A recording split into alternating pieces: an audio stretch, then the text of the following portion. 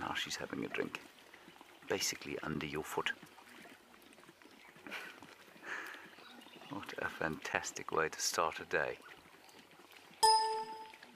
So this is the full Nkahuma pride, 5 lionesses, 8 cubs, and that male part of a coalition called the Birmingham Boys.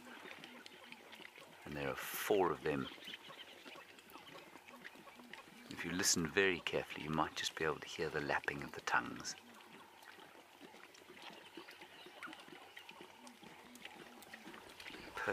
Perfect start to the morning.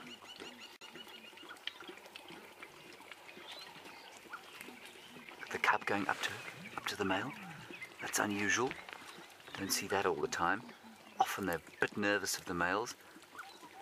He's now, if you watch him, he's doing what we call a frem and grimace. He's trying to tell if the female is ready to mate or not. And all the little ones going up to say hello, but you can see they're a little reticent. That's very sweet.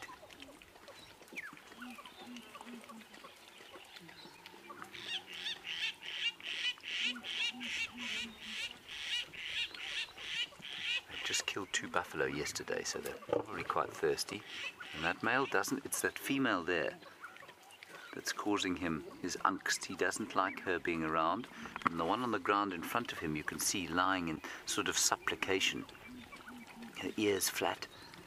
He does not want her to move, and he doesn't want her distracted by the rest of the pride.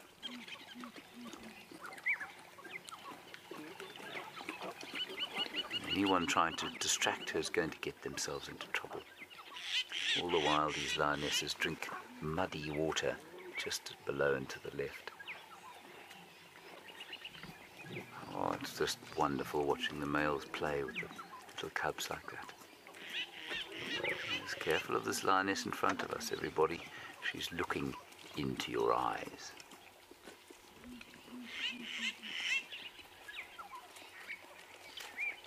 Brilliant.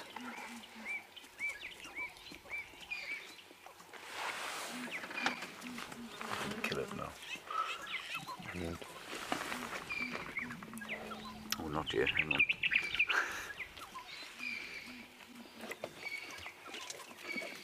Oh, we're in the show now.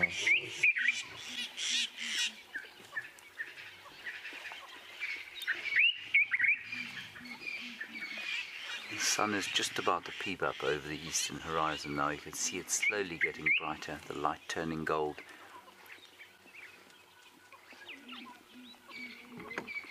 In the background, we can hear a special bird called a ground hornbill calling.